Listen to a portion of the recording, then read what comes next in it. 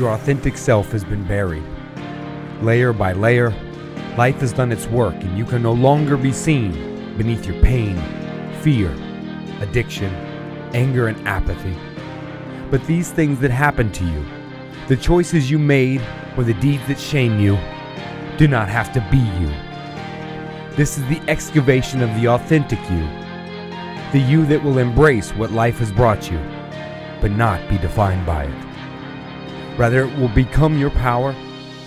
You will learn to move through anger and fear, to examine the irrational beliefs that are holding you back.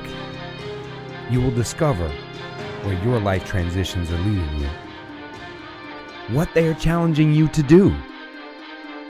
You will experiment with joy until you experience passion. Then you will learn why passion isn't enough. In the end, you will reveal your authentic self.